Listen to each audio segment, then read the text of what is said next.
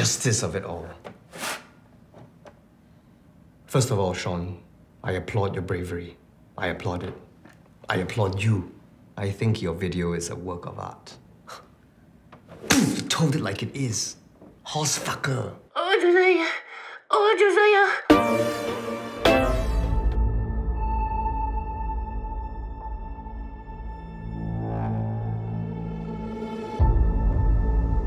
The way I come to grips with it is that the authorities have banned it because they feel like they need to take certain action to maintain social harmony. Something powerful has kind of, you know, whether it is fallen on deaf ears or whatever it is, kind of pain. It's just a shame that we didn't get to show it to people so that they could, you know, debate and discuss these issues.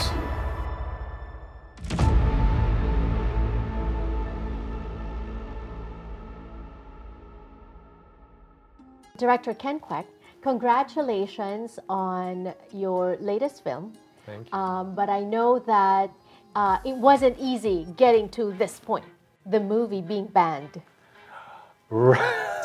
Tell me about that. Why? How did you hear that it was being banned, and why do you think it's being banned? Like my response to that is kind of. Right? Because this is not your first time being banned. The first short film that you also directed was also banned in 2012 in Singapore and in Malaysia. Yes. And so this is the second time, and I can understand your reaction. Yes. Because as an artist, this is your expression of your perception of things, and you want it out there. You want it to be seen, especially in a country that needs to see it most, I feel, because of some archaic laws that need to change, really. I heard about it through the media, and the authorities put out a statement explaining that the film would not be given a classification because of its potential to cause divisions in terms of like religion and things like that.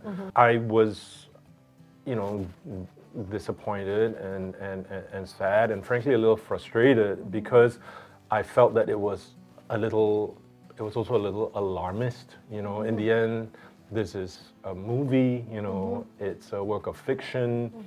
This was a movie that I made to try and provoke discussion and debate about an important issue in society, and it was a bit of a lost opportunity. I think all art tries to promote that sort of discussion, and it's a bit of a shame because, you know, it would be nice to think of it as a work that, you know, inspires creativity rather than, you know, leads to the stifling of it. Right. Having said that, in the longer run, I hope that, you know, things change, you know, society, you know, progresses, a younger generation grows up and has perhaps less sensitivity and worry about how art might have an effect on real life. So I still try and keep optimistic, and, you know, I live in hope, fingers crossed. Right. How does this compare to maybe your shock, your frustration from when you experienced a ban the first time in 2012? Well, it was 2012. It was some time ago. I was younger. I was perhaps feistier. More. But I also was, frankly, a lot more ignorant. You know, at the time, that film, which was called Sex, Violence, Family Values, was a trilogy of short films that looked at social issues in society, prejudices, you know, racial issues. I felt that at the time I was very inspired by comedians like Ricky Gervais, Sacha Baron Cohen. So, you know, very satirical, black, comedians. So, you know, that was kind of like the tone that I was pursuing, and perhaps, you know, not everyone shared that sensibility and taste. So Humor. In hindsight, you know, it's humor's it's relative, right? Yes, like some yes. people find something really funny, and other people just don't. So More than that, some people find it offensive. What's funny to some people may be offensive to some too, right? Yes. Okay. Yes. Yeah. I think over the years I've come to accept that a little more, and whilst I think that every comedian has the right to offend, depending on the context, you also have to, in the end, face up to what that society and the kind of the authorities or the censorship norms are for that society. So the second time round, I was a little less surprised, you could say. But did you expect it when you were in the process of creating it, producing it, editing? There was maybe 90% hope that from 2012 to 2022, 2023, that we would be a little bit more open in terms of, I think, local movies pushing at these artistic buttons that a lot of international filmmakers shown in Singapore are allowed to do. You know, there are much more, I think, controversial and violent and, you know, sexually provocative films that are allowed in Singapore, but I think this film being about my country and my society, you know, which I obviously, you know, hold dear to my heart, that is also the reason why the authorities might have felt that it's better to, you know, not let it go out. So I think I've made my peace with it. I have to accept it for what it is for now. I think it's a shame because I would love for my countrymen to be able to see it, but if not now, maybe sometime in the future. Right. Yes, Ken.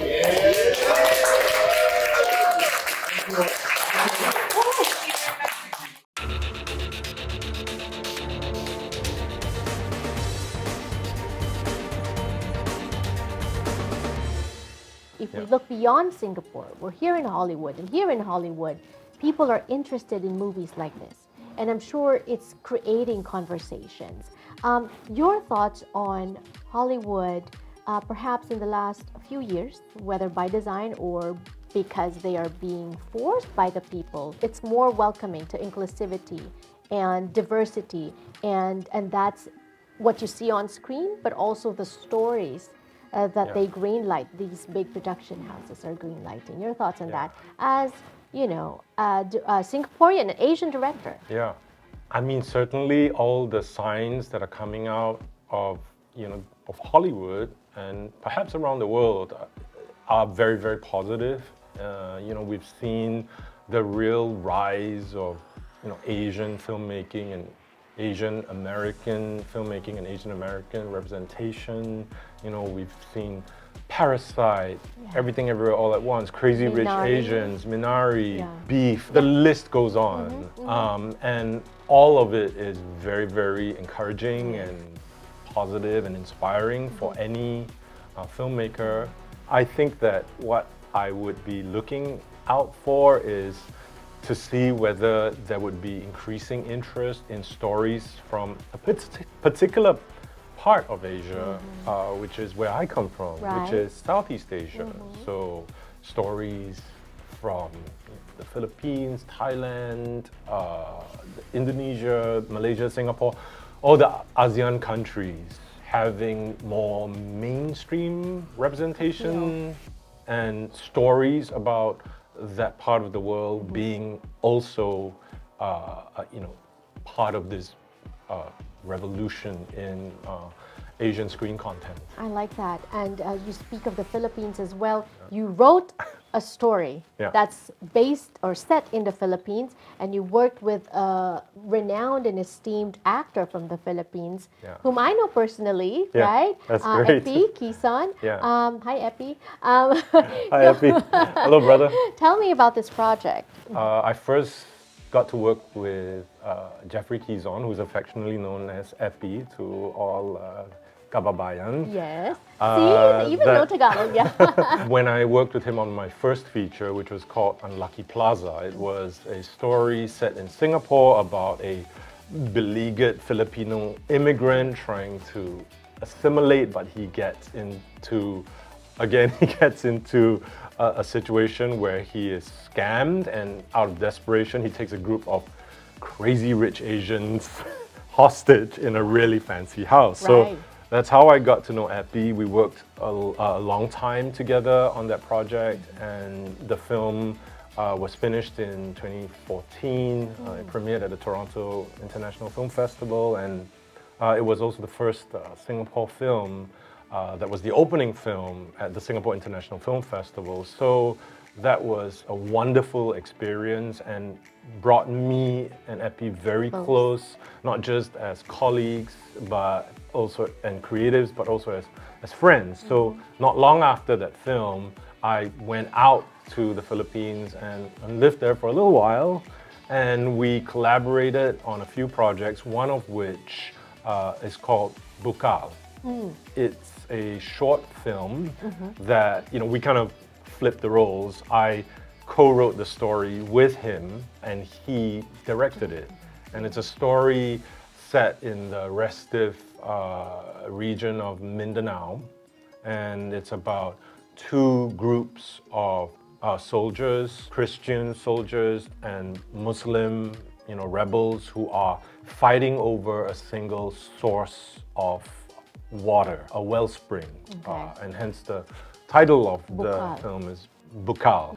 The film went out to festivals in 2022 and last year and won a lot of awards. So I'm very, very happy for Epi. I'm very proud of him, and I just can't wait to see more of what he does. He's got lots of ideas, and I can't wait to see what he does next as a director as well. I love that, and thank you for helping him, working with him in that project. Your advice for aspiring filmmakers, Asian filmmakers, or filmmakers of color out there? Wow.